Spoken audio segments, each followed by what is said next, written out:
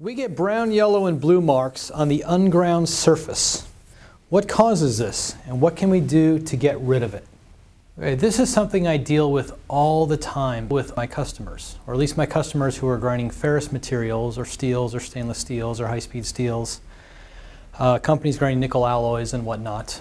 And this is, well, what's the difference between oxidation burn and genuine thermal damage? And that's a big subject because there are a lot of different types of thermal damage depending on what temperature you reach. Oxidation burn is just rust.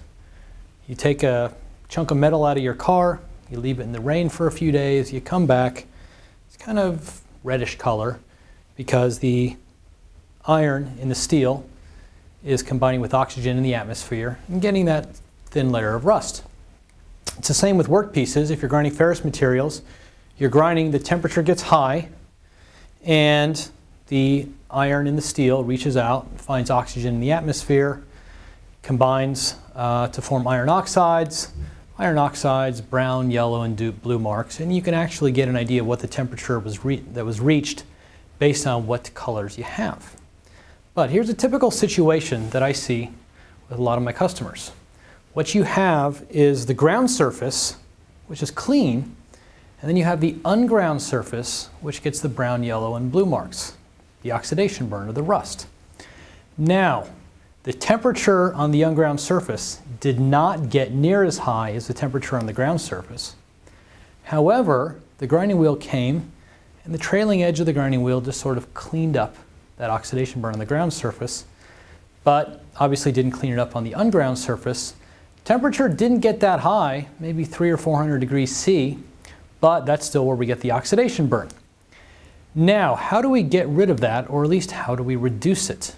Now, you can work really hard in choosing a grinding wheel, you can work really hard in reducing your heat generation, you can work really hard in improving your cooling, but you're going to have a really tough time getting rid of that oxidation burn because it begins at such a low temperature.